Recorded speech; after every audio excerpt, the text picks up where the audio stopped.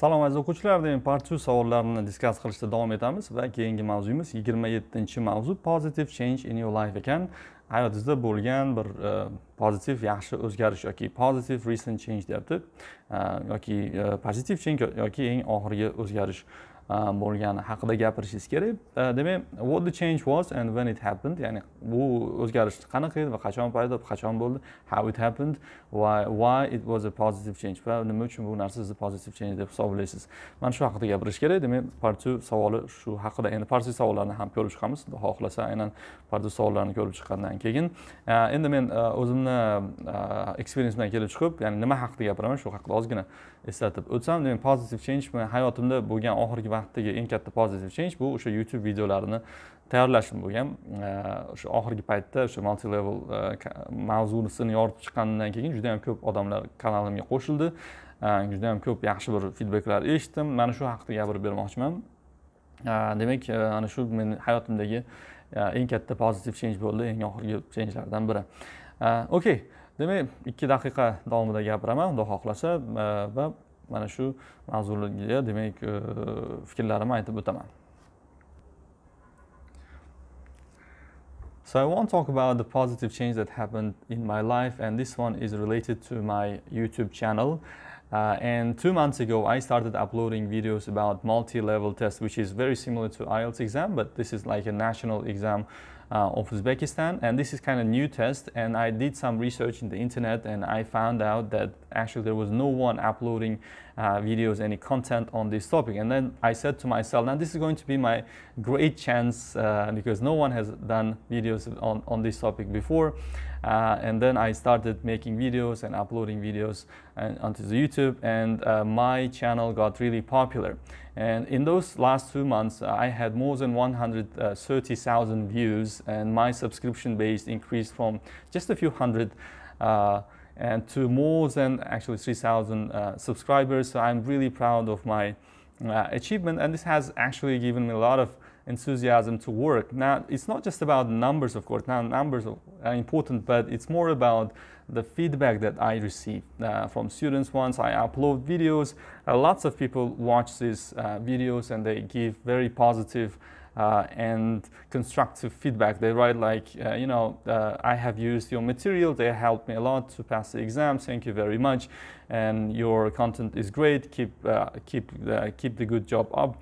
So they give a lot of positive feedback, and this is something that is really important, I think, for a teacher, because you have when people comment on your videos, you know that you're making a contribution to someone's life, you're playing a part in someone's success, and this is actually drives me to upload more videos. And actually every single day I receive this kind of messages from comments from my subscribers, and really actually makes me work even more. And I'm really proud to be one of the best teachers on the YouTube on this topic. So it really makes me work even harder and upload more videos.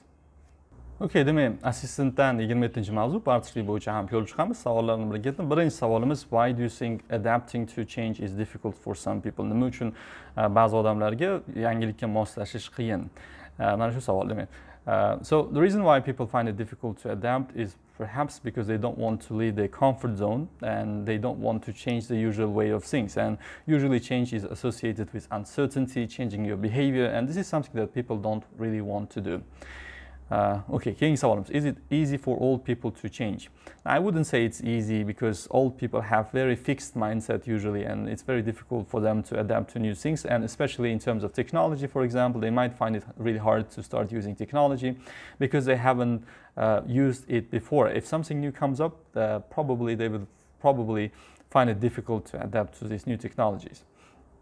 Keyingi savolimiz, do people usually change their routine? Ya'ni rutin degani kundalik hayoti. Now it's very difficult to change it's very difficult for people to change their daily routine, because this is something that they have got used to. They don't want to change the usual way of things. They have this status quo, and this is something that they usually follow. For example, it's very difficult to start exercising in the morning because you just got used to waking up really late. And you don't want to give up the TV time, for example, and it's really difficult to make the sacrifice. Okay. Keyingi savolimiz, is it easier for young people to change? Yani yoshlar uchun o'zgarish osonmi? I think it's much more easier for young people to change than for old people, because usually young people are more flexible and they are open-minded and they're ready to learn something new, and that's why I think they find it a little bit easier to change. Do you think that change is good? Now, change, you cannot always say like change is always good, but most of the time it depends on how you accept the change. Of course, if you accept it with, if you embrace the change, if you're going to, if you're ready to change yourself, it might be really good thing to change. For example, from my own experience, I have been teaching I have been concentrating on offline lessons. Now I'm doing online lessons and I'm experiencing a change. And because I'm embracing it, I'm feeling really comfortable and I really like it. But if I was resistant to change, I probably wouldn't be making these videos. Now, do old people often change plans? When it comes to changing plans, I think old people, they usually don't change their plans. I can talk about from my parents, for example, case. Now, my father doesn't like changing his plans. Once he has a plan, it's very difficult to change his mind. So yeah, I think young people are more likely to change their plans, but old people, they usually stick to the plan and they don't usually change their plan. Do young people like to change plans? Well, yes, young people are more flexible, as I said, and they're more likely to change their plans than older people because they want to adapt to the situation. Sometimes old people, when they have the plan, but if it's not really relevant or good for the occasion, then they will still not want to change their plan. But young people, they're more flexible. They can change their plan according to the circumstances. Okay, and next question. What are the common reasons when people need to change plans? What are the common reasons?